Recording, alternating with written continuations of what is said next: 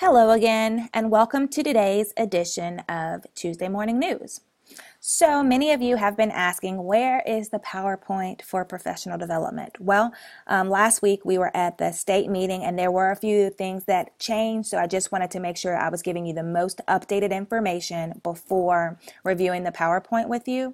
So I have attached this PowerPoint to your help desk folder, so the PowerPoint is there, but I want to review it with you very briefly so that you understand what you need to talk to your staff about. And this training is for all staff development. You can train your bus drivers, your cafeteria workers, your administrative staff, all your teachers, custodians, anybody that's in your building. This is a training that they need to have because it's all of our responsibilities to build parent capacity. So here it goes. Title I Part A is a federally funded program under the Elementary and Secondary Education Act of 1965. It is designed to support state and local school reform efforts tied to challenging state academic standards in order to reinforce and amplify efforts to improve teaching and learning for students furthest from meeting state standards. And this is very important. This word furthest from meeting state standards, all of our schools are all Title I, except for one school that we have, Pine Mountain, that's coming on as TA. So when we say furthest from meeting the standards, we're talking about your most at-risk students. So think about which classes are really, really hard for your students. Is it English? Is it science? Is it social studies? Is it math? Or what age groups are really having a hard time? Is third grade the hardest in your school? Is algebra the hardest content area in high school, or maybe geometry, literature across the content area? So we have to work with our parents to make sure whatever we build for them helps them with the things that their students are struggling at their schools, because not all schools are struggling at the same things and not all students are struggling at the same things. So even though everyone is Title I, we really want to ensure that we're talking about the most at-risk students in our building. All right, so here we go. The Georgia Department of Education provides the Parent Engagement Program to assist and ensure that the Title I Part A parent involvement regulations are met with meaningful and strategic actions to, what we're doing here today, build parent capacity and share and support high student achievement, because it's all of our responsibilities to help with the students. So a quick overview, what we do here at the district. The district is called the LEA. At the district level, we have two meetings.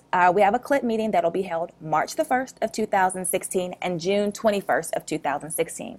We held these last year around the same times.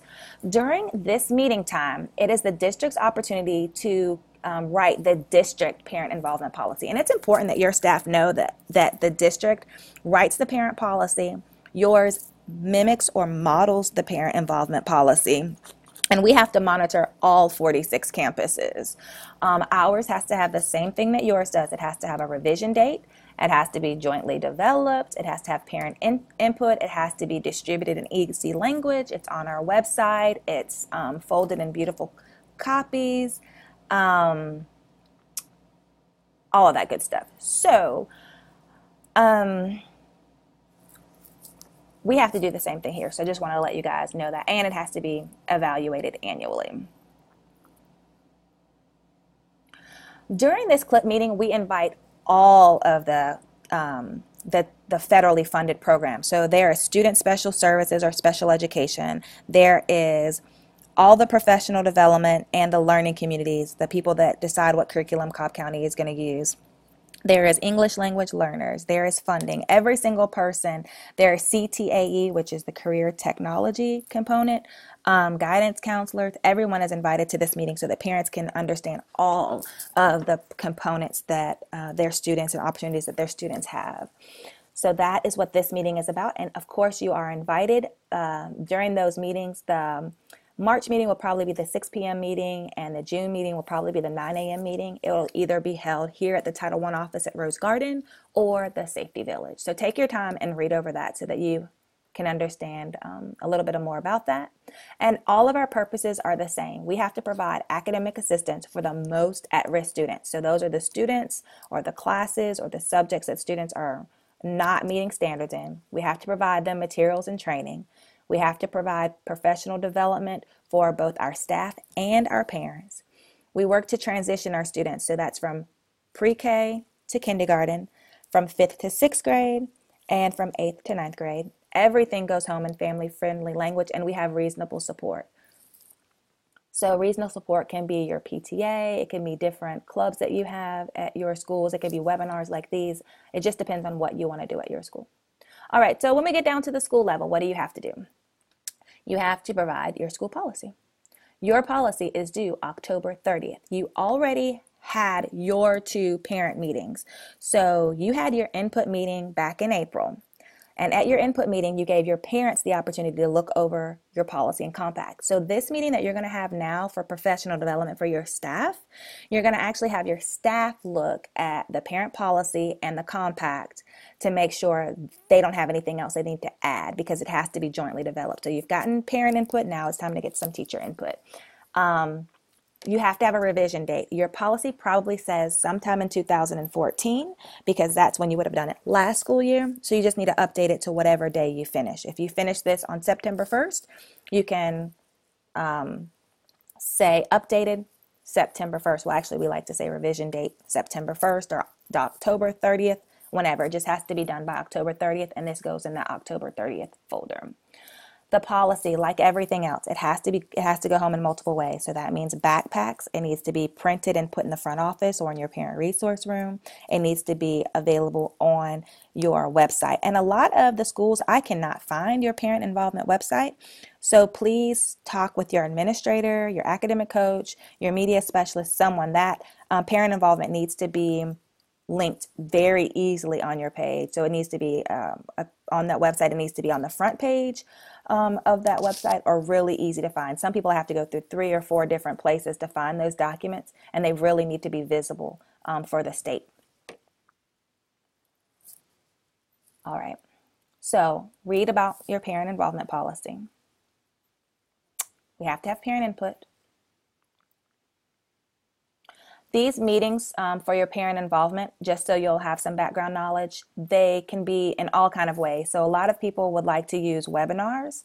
And if you'd like to use Blackboard Connect or GoToMeeting or something like that, then just use the form and let me know. We can provide transportation and childcare for these meetings. That's something that comes out of your local school Title I budget. Meetings can be held at other places other than your schools. So you can hold a meeting at a church, you can hold a meeting at a complex. A lot of schools actually have their meetings at their local apartments or their communities that are close by, and it can be in a variety of formats. So that's face-to-face, one-on-one, in small groups, whatever works for your school. Read about the policy. You have to have your annual meeting, your school parent compact, and you have to build capacity. So you're building capacity now by helping your teachers and educators understand what they have to do and what your requirements are. So now on to your annual meeting. I want to talk about the 2 annual meetings because some people really do get them confused. Today is just a face-to-face, this part of the year. So the fall meeting is simply a face-to-face meeting that has to be held sometime in the beginning of the year, but before October 30th. In this meeting, you're not going to ask for any parent input. You're just going to go over the policy with them, and you're going to go over the compact with them to let you know these are the things that your school is doing. This is how you're going to communicate with your school. So you need to show them where the website is, how to get forms off of there, and where to go. So if your teachers are using Remind, this is an opportunity for you to make sure that Remind is in your compact and that you tell the teachers, hey, our teachers are going to use Remind, or our teachers are going to use blogs, or we have this parent resource room here with these items in it. This is what the purpose of this meeting is. The second meeting is the annual input meeting. That input meeting is a spring meeting, and it can only happen between April the 1st and April the 30th. So it's a very tight window because you want input after parents have used your compact and policy all year. Then you need to ask them, hey, what do we need to do differently for next year? So we're not going to really talk about that, but I do want to talk about the difference. So the meeting that you have to have now before October the 30th, explain Title I, describe Title I requirements, and inform parents as to how they can be involved. That should be in your compact. Inform parents of their right to be involved in the parent improvement plan. Explain the school's designation status and the Title I program. You already sent out the school's designation letter. So all of schools are all school-wide schools. If you are Pine Mountain, you are a TA school. If you are a focus or priority school, we only have 3 focus and 1 priority schools. They already know who they are. So this is an opportunity for you to just talk a little bit about what that means with your parents. The annual Title I meeting is to inform, not to gather input. It cannot be combined with any other meeting. So you'll say, Natalie, can I have this on our PTA night? Sure, but it has to be separate. So if PTA starts at 7, this meeting can start at 6. It has to be 1 hour long. It has to have a separate flyer. It has to be advertised on your website. It has to be advertised on your kiosk. You have to do a call out to parents. It has to be advertised in multiple ways. And when I say multiple, that means 2 or more. So that's what the state asks us to do. So multiple is 2 or more ways.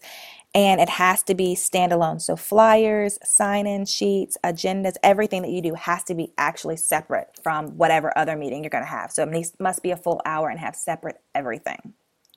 All right, so on to your compact. Once again, you already had input on your compact, so this is just an opportunity for your staff right now to look at the compact, see if they want to change anything, because maybe they're not using Remind anymore, or maybe they are going to update blogs monthly or weekly, or they have Edmodo or some other way that they communicate with parents. You just want to make sure that that's in there.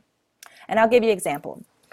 If the school said, teachers are going to update their blogs weekly, then that would be bullet number 1 under the teachers will do. Under the parents will do, it says that parents will check the blogs. And then under the student will do, it says I will complete the blogs or check the blogs also or complete the assignments on the blog. So each bullet needs to be the same. So number 1 under parents, students, and teachers all have to be the same. Number 2 would all have to be the same. And I only think that you should have maybe 3 or 4 points under each, because you don't want to overwhelm your parents. You just want this to be a tool that the parents can actually use. So too much information is sometimes too much information.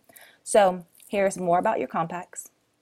You've already designed these, so you don't need to really edit them. Take time to read over that. And the whole purpose of this professional development that you're going to give to your staff members is to build that capacity. How is it sustainable? What are the schools doing every day? We have our Engage One campaign, which is going to be very exciting. All the teams will meet sometime in September. I'm waiting on the approval for our meeting date. When we meet in September, this will be an opportunity for us to get together as our teams and decide how we want that Engage One to look. The Engage One is really going to be your project, so I'm excited about that. And if you want to do the student surveys, I'll go ahead and post that in the next week or so you can do the student surveys and begin to gather ideas about how to make those bags. So when you show the video, you'll have that information, because this professional development is just one of the professional developments that you'll do. This is your main requirement, but we ask that the parent facilitators work with the school coaches in order to ensure that the parent facilitators know all of those things that are influencing the most at-risk students, so that when they're talking to parents every day, they understand how to articulate exactly what's needed. So make sure you take a moment to read over this. The Georgia State Standards, this has not been updated. It is no longer the GPS or CCGPS. Now it is the Georgia Standards of Excellence. Once again, Georgia Standards of Excellence. That's not that big of a deal. And of course, we don't have CRTT anymore, but they did not update this. So take some time to read over the building capacity requirements. And this is really what you are going to present to your schools. If you have more questions, let me know. But this is just a pretty simple PowerPoint for you to review. I'm going to get down to the end. This is the parent notification letters that everyone's going to send out. You've already sent these out. Don't worry about the flexible learning programs unless you have that information. High quality teachers. So these are just some things that we send out. And as a reminder, the annual parent meeting, the district parent involvement policy, The school parenting policy and compact. Target assistance school is Pine Mountain. Flexible learning programs, no one has that except for the 3 focus and the 1 priority school. And to make sure that you invite all of your parents to the CLIP meeting and that we assess annually, and that annual